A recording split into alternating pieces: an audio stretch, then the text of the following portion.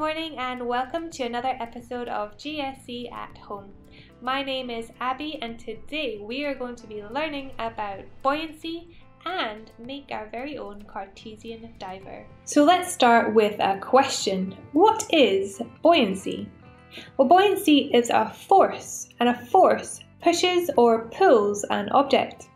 An important example of a force is gravity, the force that pulls everything down to the ground at 9.8 meters per second. And it doesn't matter how much an object weighs. Unlike gravity, buoyancy relates to whether an object will float or sink in a liquid or a gas. Buoyancy was discovered by a Greek mathematician named Archimedes, who came up with a principle to explain what he had observed when he was taking a bath one day over 2,000 years ago. Archimedes was tasked with building a gigantic boat by a Sicilian king. The boat was to be 50 times bigger than a standard boat of the time and was to house towers, temples, a bathhouse and even a gym. It also had to carry over 1,000 people. Archimedes was unsure how the boat would float with all that weight on board. So he decided to have a bath while he was puzzling over this problem, and then suddenly, eureka! He had the answer and went streaking through the streets to celebrate. Archimedes' principle states that any body completely or partially submerged in a fluid, either liquid or gas, at rest is acted upon by an upward or buoyant force which is equal in magnitude to the weight of the fluid displaced by the body. So that's a bit of a mouthful, so let's break it down with an experiment. So in our experiment, we are going to place an object into water, in this case blue water.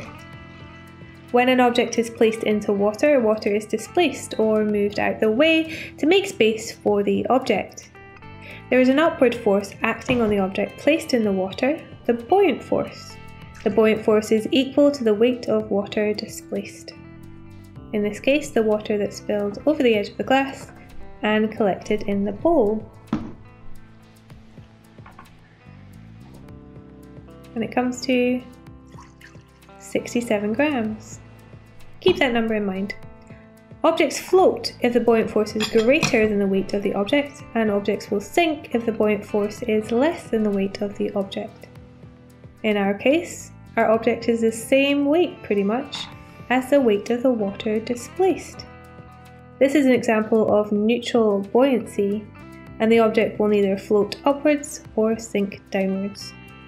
Archimedes' principle is used today by engineers to build ships. The hull or bottom of a boat can be quite large, which means there is a large volume of water displaced, resulting in a large upward or buoyant force. Buoyancy is also used by fish to help them adjust their depth.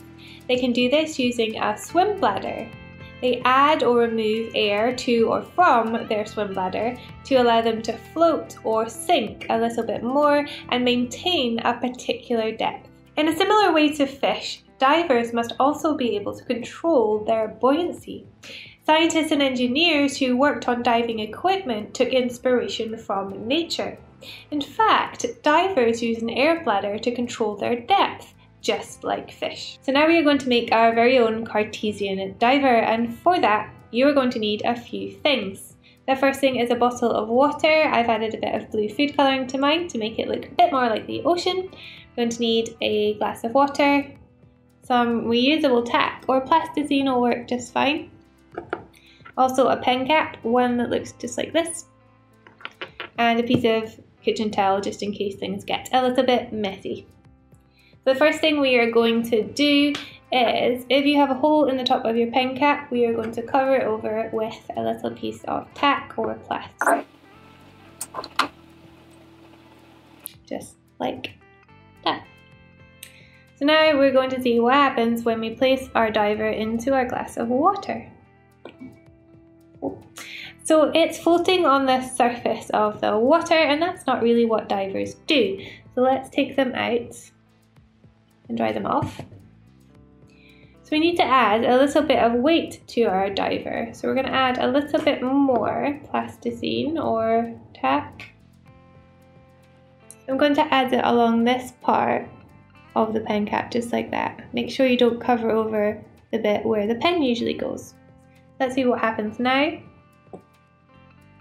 So now our diver is doing a little bit of a bob at the surface and is upright.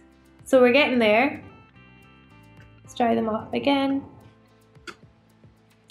I'm gonna add a bit more.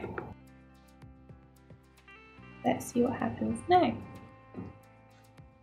Excellent, so our diver is now bobbing just above the surface, and that's exactly where we need them to be. So now our divers are going to take a little dip in the ocean. We're going to place our diver into our bottle. They should still be bobbing at the surface. Put the lid on.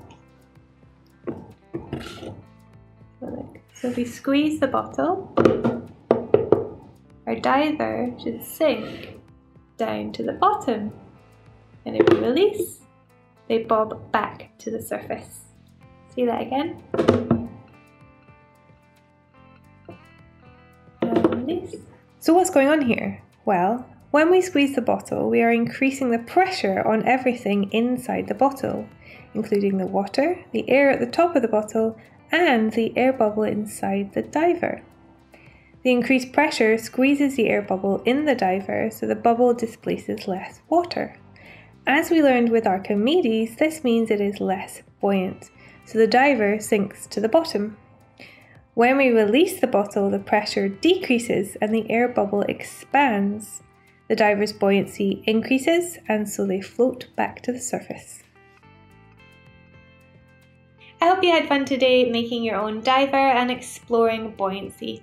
If you have any questions or you would like to share your science experiment with us, please leave a comment below or tag us on social media using hashtag GSD@home. We'd love to hear from you. That's it from me today, but tune in again at 10 AM every weekday for your daily dose of science.